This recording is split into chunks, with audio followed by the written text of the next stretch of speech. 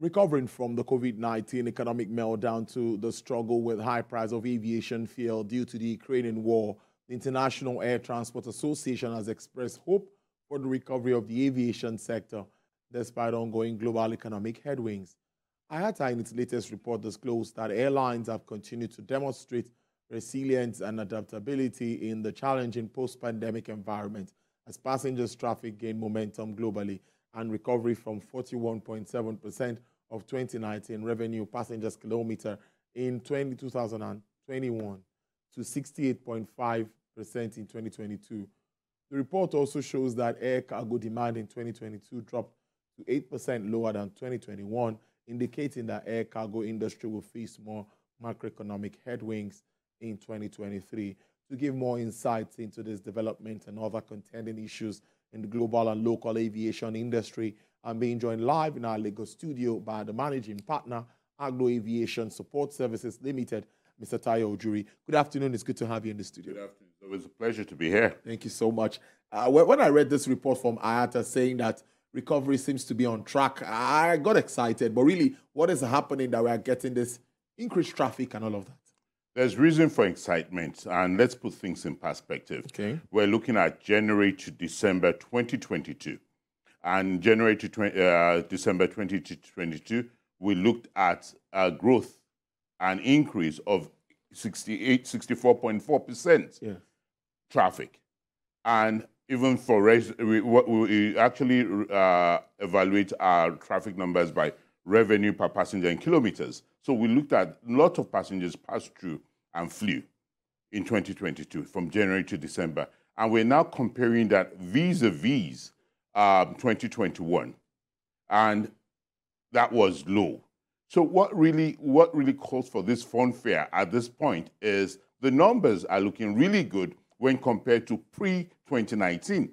So that's where the excitement, and that's why we're here at this table this afternoon to talk about why the numbers, why is it news after all? It's just numbers. Yeah. But we've seen that pre-2019, we had growth, and it was actually forecast to grow further than that. But we had the brake slam of COVID. Yeah. And with COVID, we had lots of restrictions, and we had the zero COVID policy by China. We had the global supply chain issues. We had the Russia-Ukraine war that all actually affected global aviation traffic. So with that, with all those in the mix, we now saw that December 2023, with those numbers and layering those numbers to pre-2019 numbers, it's looking with a 68.5% growth. So we see that it calls for clinking of glasses, and it calls for lots of good news. And we actually see that it tallies with what the projection of IATA had said way back in June of 2022, I believe it was, where they're saying about 4.7 billion people will actually travel in 2023. So we're on schedule, but it's like they say, life happens. In January, we saw inflation rise globally.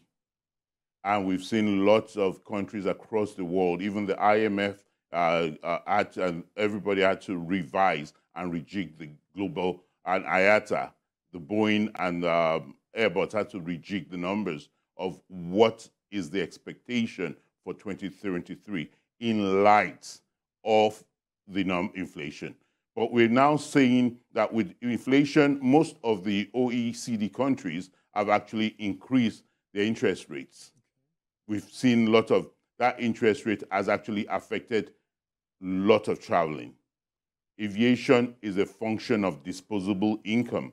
When you don't have enough money on your interest rates on your credit cards, or the cost of borrowing is higher, you don't have that disposable income to travel for vacation, or even as for manufacturing, like you actually said in your previous report, you see the manufacturers are not optimistic about the production rates. So all this affects the number of people that are going to travel, and we're seeing that we're looking towards seeing that at the end of this first quarter, with the inflation rate high in Nigeria. If we bring that home, We're looking at an inflation rate in January that went to 21.8.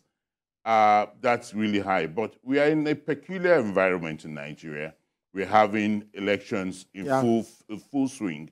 So with days. And it's been in full swing in the last January. So in the last 6 weeks. So lots of travel, lots of movement, intermodal means of transportation from across Nigeria. So that's going to pick up. It's not going to be a good, vivid reflection of what the numbers because are. Immediately after, it could come back to... And with that, we've seen lots of movement. But we're still grappling with the challenges of Forex. Because I wanted to say, with all of this beautiful figures, does it look like you putting behind us all of the challenges that we used to have before now? And one that comes to my mind also is the restriction in China. How did that affect the global space before now? Let's put something in perspective. What is the ratio of the traveling public across the world? It actually paints a picture of what we're talking about. So the numbers is across the world, Europe accounts for 30.4% of the traveling public. North America is 28.8%. Asia Pacific, which China falls in, is 22.4%. And that's what we saw between January to December 2022. Middle East 9.8%. It would have increased because of the World Cup numbers, and then Latin America 6.4%. At the bottom of that rank is Africa at 2.1%. So with China, with the closure of China and the 22.4% traffic restrictions, you found that really affected the movement and the numbers of passengers. But now it also affected the global supply chain movement. But now the zero COVID policy has been reviewed. It's opened up after the recently concluded Chinese lunar celebrations. So with that now we're seeing opening up, we're seeing things going to pick up. And from a recently visited conference, we're looking at with estimations and forecasts. They're looking at second half of 2023. There's going to be a very good optimism of huge traffic numbers for not only passengers, but cargo as well. Let's talk cargo. How well are we doing around that space? Because I see a lot of reports around that in recent times. What level have we gotten to in country? Let's start from, we cannot talk of cargo in country without talking about the global perspective. Because we're an importing nation. That's true. And even apart from us being an importing nation, cargo, it's what you call bidirectional. You have what the global manufacturing world now, you have a lot of machines being, the labor in the East or the Asia is cheap. So you have all the manufacturing there, and then you have all the phones, the iPhones, the Samsungs, the new phones are actually produced in Asia. Then they go through Anchorage and go as well to Europe. And then from Europe, it comes here, or from China, it comes here. So what we've seen with the numbers in the last 18 to 24 months is that, yes, it peaked with COVID because nothing moved, passengers didn't move, but traffic of cargo moved. But with with everything opening up, we now found that cargo has experienced a huge headwind. Yes, we've seen lots of importation in Nigeria, but why is that headwind the case? Disposable income. The challenge is for us, it's been the dollar. We purchase most of the cargo imports in dollar. So if you're buying at the black market and you're sending money to China to buy your goods, it's already decimated. So by the time those goods come, and with the rate of inflation, the challenges on fiscal challenges on the economy, how many people can affordability of that good is a huge issue. So we find out that that actually affects the number of cargo goods that are actually bought. Now, yes, in all of this mix, there's what I call sublime optimism. Sublime optimism in the sense that you start finding out that we are very resilient, tenacious set of people, whereby, and government has actually, through the Nigerian Export Promotion Council and other agencies, promoting non-oil exports. Yeah. If you look at those and they numbers, did pretty well this year. Exactly. In 2022. Yes, they did pretty well. Can they do far more better? Of course, I think yes, they should. With policies, with processes, and with the nice agricultural push to backward integration, we're able to ensure standardization. The EFCFTA is also there that we are yet to take advantage of. Exactly. We've not even scratched, we've not even started. We're finishing the signing up of the AFTA, the African Free Trade Zone documents. So with that, and with all the countries lined up for the AFTA, that's going to be a good economic boom, not only for Nigeria, but Africa in general. Mm. So you think we're ready for that? Well, before I move on with that, let's stay with the sector now, and a bit back home again. A lot of work being done by the ministry, and you hear the minister every day saying, "Oh, we are working on a roadmap," and it seems like we are on track with this roadmap. Any updates with regards to the Nigerian air thing? It's always good to touch on it anytime we talk. I know the last time the airline operators, I think they took the federal government to court. I don't know if it's still in. But what's your reaction to that for the growth and development of the sector? Do you think it will really affect the airline operators negatively? Do you think it will open up for private sector coming in? What are your thoughts? You are a major player in this place. That's a multifaceted question, and you always go back to this question. It's very important. It is very important, but the truth about it is they've actually, the minister a few days ago said the roadmap is on schedule. Yeah. The AON disagree on schedule in terms of the approval, what you call the airline operating, or AOC certificate operation certificate is on stage 5. The airline operators of Nigeria are at divergent views of that process, and they said it's not if it's at stage 5, then they should have the aircrafts, they should have the team, they should have the demo flights being done. To the best of my knowledge, as at today, I don't see that being done, and it's a race against time. But he sees it's all about perception. He sees what I don't see, but from the industry and the feelers and what we actually, the awareness program, we've not heard the update about the Nigerian Air, either from the MD of the Nigerian Air, or only we've heard from the minister. But it said it would happen in the next 3 months. We're still waiting. Well, for me, I've seen what Ethiopia Airline is doing, and I think it's something that could be replicated if possible. They're doing so well in the aviation industry. You agree with me? Yes, and, yeah. I don't know, but I think, well, maybe there's more to it than meets the eye. I'm just a journalist, and what I do is to ask the questions. Well, let's talk about ticketing and pricing at the moment. How has that been? It seems you guys are now used to the hike in the, aviation feel, and just let's go on with business. What do we do? It's the reality of, we talked about cargo, we talked about the market woman, we talked about dollar has been in the range of the 70s at the private market since September. So it's either you sink or you swim. So if you had to go and shop, and let's bring that to the Jet A1. Jet A1 is liberalized. So the players have to source for their dollars and then go and import the Jet A1, which is aviation fuel. So with the importation, it's open to the volatility of the dollar. Yes. And so when they bring it in, coupled with logistics, coupled with the challenges of moving the product around, you now have to buy it at that price. We're not left with much option.